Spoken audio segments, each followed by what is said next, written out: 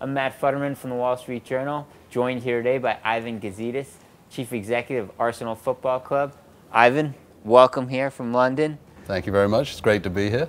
Obviously, big news out of the English Premier League of late is this massive new television deal. How do you think that's just going to change the landscape of international soccer? Well, it's really interesting. You know, we had assumed that our growth would be driven by the international rights.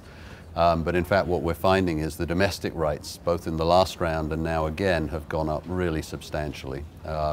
So we still have yet to see how this plays out as we go and sell our broadcast rights internationally. But clearly there's going to be a lot more revenue in the Premier League. And the question will be, how will that be used by the clubs? We have seen the growth of the Premier League over the last couple of decades, but we seem to be on an accelerated curve at the moment and into a virtuous circle where the new revenues are invested in the football. It means that the clubs in the Premier League will continue to bring the best talent in from Europe and all around the world. The level of football will go up again, the level of competition will go up again, and we believe and hope that that will lead to even increased engagement and viewing figures all around the world, and hopefully long may it continue.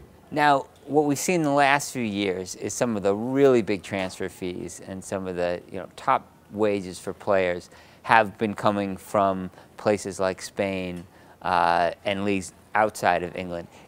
Do you think this sort of changes the scales? I mean, it's been interesting to watch some of the big clubs in England sort of not so much cry poor, but really sort of say we can't quite compete with these clubs like Barcelona, Real Madrid right now. Well, historically it's always been Barcelona, Real Madrid, to some extent Bayern Munich, who have paid the biggest fees for players. That's the historical background in the game.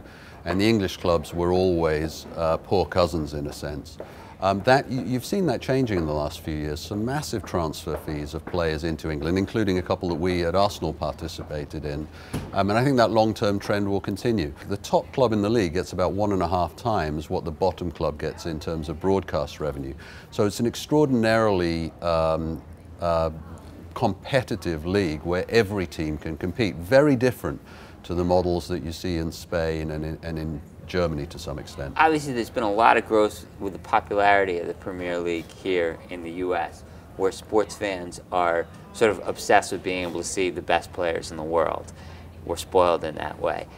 How much more do you think the Premier League can embed itself into the American sports psyche? And how would they go about doing that? Well, you're beginning to see it happen, and obviously broadcast, just exposure and promotion is the key. We've seen a great effort from NBC, which really has propelled us forward, has made the conversation has turned away from soccer as a generic entity. It used to be the ugly stepchild in the corner that everybody laughed at. Then it became kind of this entity, soccer. When is soccer going to make it? And now it's evolving towards a conversation about this weekend's games, which players are going to be involved.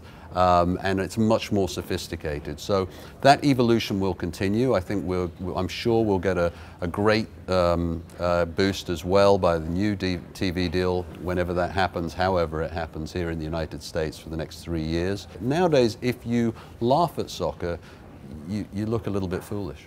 If we see these clubs in the summer, like Arsenal, that occasionally comes to the U.S., they play these friendlies.